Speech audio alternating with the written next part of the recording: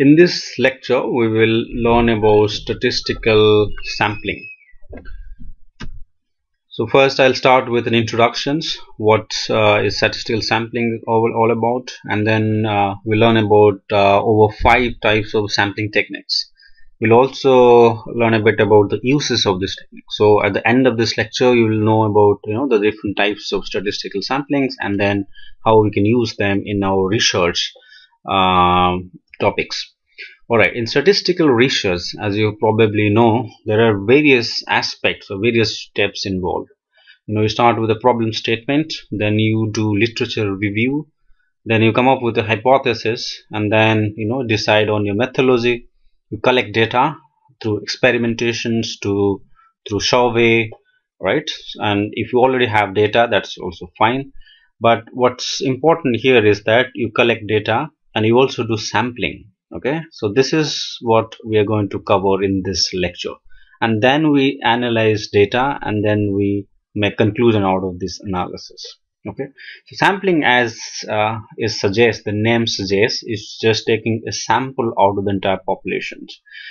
If this is the population, the true population, right, this is the true population, so well, this is the population that is available to you, right, which is somewhat smaller than the true population. Okay, and then out of this available population, okay, you sample it, right? So sample is basically a small number of observations from the available population, and you do all your calculations analysis on the sample data, but make inference for your population data. Okay, and why do we do it? We will see in the next slide. Well, there are many things that's involved, right? Whether it's money or time or workload, we always want to optimize on those things. And therefore, what we do is that we try to go for sample data rather than the entire population data. Oftentimes, it's very difficult to collect data for the entire population. It involves a lot of money and a lot of time, which is difficult in many situations. Computational time and resources is also a challenge, but nowadays it is less of a challenge because we have cheap computational resources available. And what matters in the sampling techniques are the sampling procedures, the size of the sample, the participation of the different elements of the sample, especially in survey, who are the people who are participating in the survey. So these are certain things which actually are important when you are collecting data and sampling from the data. Sampling can be broadly divided into two types: probability sampling, also known as random sampling. The other one is the non-probability sampling. So here it involves calculation of probability. If you're familiar with probability, is just calculation calculation of chances. Okay, and whereas in non-probability sampling we do not compute the probability. Also, in other words, we can say that in probability sampling, each and every element has some chances of being selected in the sample. So let's say this is a population and we are collecting, or we are sampling a small sample. So this is the population, this is the sample. In probability sampling, each element in the population has some probability of being selected in this sampling, but that criteria is not necessarily true in non-probability sampling, and that's the difference. And we'll see some of this, the types in the next few slides. So what's the sampling process in a research environment? What are the things that you do to sample data from population? So first thing to do is to define the population of concern. So what is a population, and what is the available data that we have for populations? You may not have availability of the true population. For example, let's say you want to do the consumption pattern of the world. So you cannot go to each household and get consumption data, right?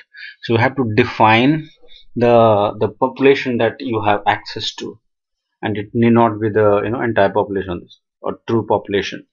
And from there to specify the sampling frame. So what is sampling frame? It is set of items or events, so possible to measure. Okay, not all items are easy to measure, so that thing has to be specified.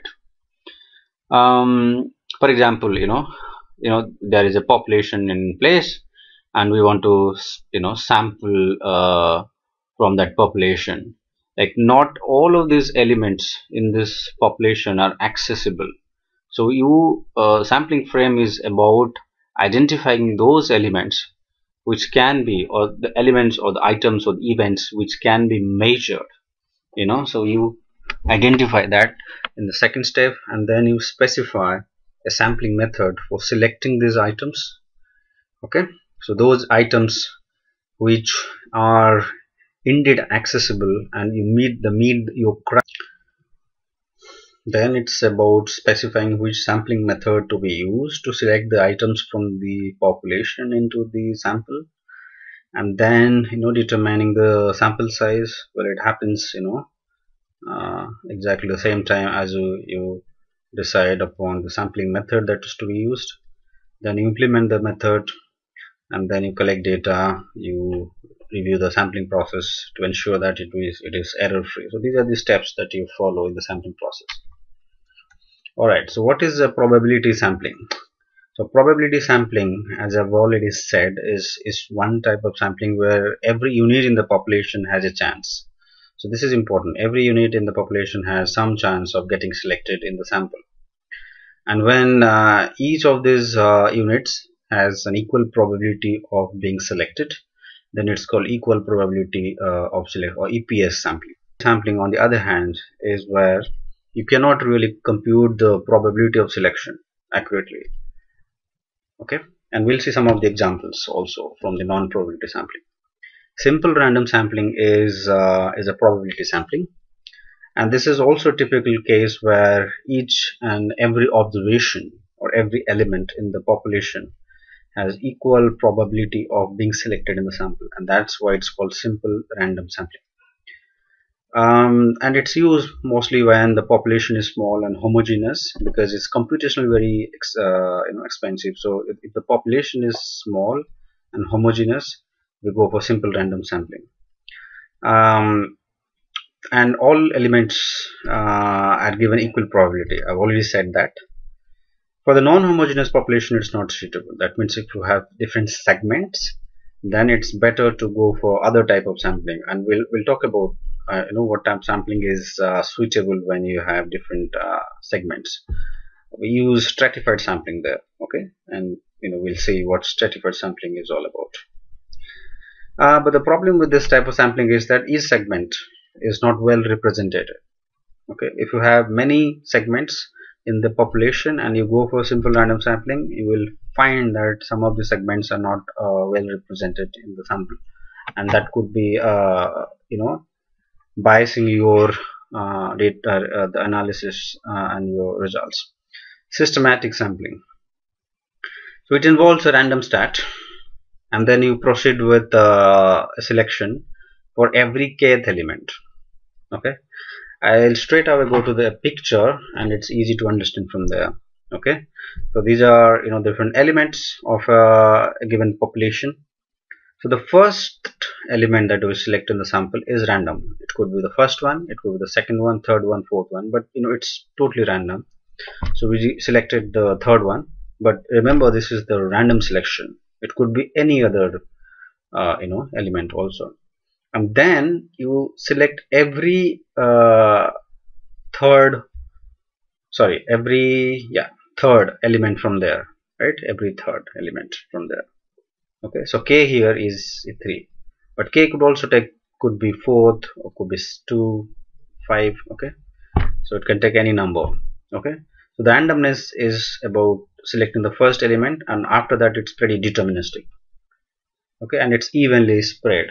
That's one good thing. Stratified sampling. So each stratum or each segment is then sampled as an independent subpopulation. Okay, so basically you segment the population and then use simple random sampling. That's stratified random sampling. So stratified random sampling is nothing but segmentation plus your simple random sampling.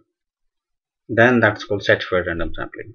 Okay, and the good thing here is that all the segments are well represented in stratified sampling. Okay, so you have proportionate representation in the sample. Okay, if you have, let's say, male and female, so what you do is that you segment them into male and female population, and then you use simple random sampling for male population and simple random sampling for female population, and then you combine so that both male and female are well represented. Otherwise, if your population has a bias, let's say towards male, your sample will have the same bias there. So it's not going to be well representing in the sample of the study. Stratified sampling, here you see, right, we have men and women, and we want to select 3 women and 3 men from out of these 4 elements in the population. And what we do is that we simply segment into 2 different segments, and then we select 3 out of those 4, and it could be any 3. Okay, so the selection of these 3 are totally random. It's just that when we select, we ourselves segment into 2 different different segments. But in modern software, you don't have to do it. If you mention what the segmentation, what the classification is, it's automatically going to do it for you. Cluster sampling. Okay, it's a 2-stage samplings, and what you do is that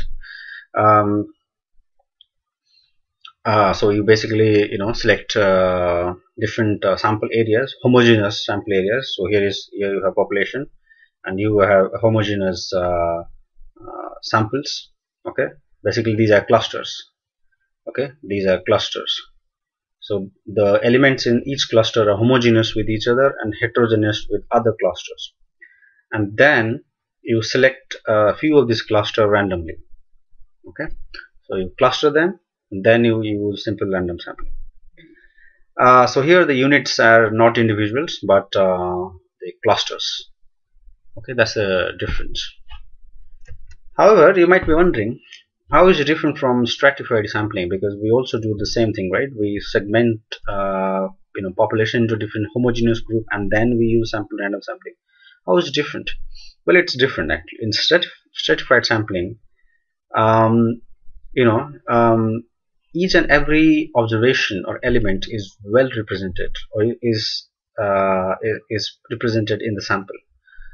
However, in cluster sampling, we get only a subset of the clusters. Okay, so let's say we have a big population, and we have, let's say, about 20 such clusters, okay, in the populations, and we sample 10 out of that. That means the other 10 clusters are not even present in your final sample. Okay, but that's not good. That means some of these segments are not going to be present in the final sample. Whereas in stratified sampling, all segments will be present, well, some presence in the final sample. So that's the difference.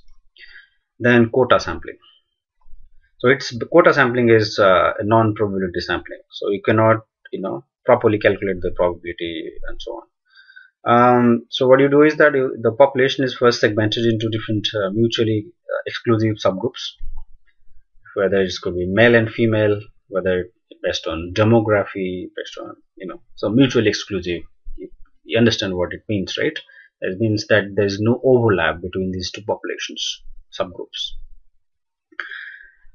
Okay, example could be in a survey you go for 200 females and 300 males between certain age group. Okay, that means you have already taken a decision to exclude certain number of observations, right? So they cannot be in the final sample. Therefore, you're excluding a priori. Before even you start sampling, you are excluding certain number of observations, and it is important in some cases where some segments are underrepresented or likely to be underrepresented. For example, you're doing a survey for consumption of a particular good, and you see that your population has 80% male and 20% female. Okay, and you think that no, that's going to be a problem. You really want to have a balanced representation in the final sample, and therefore what you do is that you decide yourself how many females and how many males I'm going to serve. I'm going to get data from. You can also use other filtering criteria. So that's when you decide to to make it more expert driven rather than a probability driven. So it's called non-random sampling or non-probability sampling. Convenience sampling, also known as opportunity sampling, accidental sampling, hazard sampling. So you basically go for the set of elements in the populations which are readily available or convenient. Okay, and by the way, this is not a good sampling technique. You cannot draw inference based on a convenience sampling for the entire population, because your sampling is pretty biased. Let's say you do not have resources to go to rural areas for a survey, and you simply reached out to people in the urban area, and then you did your study. That means it's based on your convenience. You are in city, you simply went ahead with people from the city, and he could not go to rural areas for the data collection, and that's called convenience sampling, because you really preferred or you chose convenience over a proper sampling technique. So sometimes it's okay, but oftentimes it should be avoided. Panel sampling, so this is when you know you select a group of participants and you do random sampling. You could use simple random sampling, for instance, but you continue to do that for several time periods. Okay, and it can be done for both for probability sampling and non-probability sampling. The only specific feature of this sampling technique is that you do it for different time period, for T1, for T2, T3 and T4. It could be year 1, year 2, year 3, year 4, month 1, or quarter, or something like that. It's used for in marketing. Like you want to see the growth of consumption for a particular group of people. You can also see how the opinion of people is changing over time, right? So that also can be used. So it's basically used in panel data analysis. Panel data analysis, as you probably know, that requires you to have both cross-section as well as time series data. It combines both cross-section and time series, and that's where you can use panel sampling, to get a data which can be used in panel data analysis. Thanks.